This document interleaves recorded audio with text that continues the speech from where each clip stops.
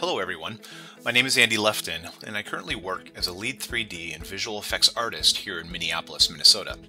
I've been working in the industry for over 10 years, and I consider myself a generalist. I've worked on many projects, including some work for the History Channel, Showtime Network, and Lionsgate Films, as well as working on my own 3D short films. In this course, we're going to create an organic 3D effect of a skin infection and use our dynamic tools in Cinema 4D to help emphasize the bursting effect of our skin. We will then composite our renders in After Effects. We'll be touching on topics such as building out our dynamic skin simulation using Cinema 4D cloth modules. We'll then motion track our footage to composite into After Effects. Now by the end of the training, you will learn how to create a unique and vivid shot and to step outside of the box using Cinema 4D's cloth module. I'm excited to work with Digital-Tutors and share these techniques with you. Sign in or sign up and let's get started.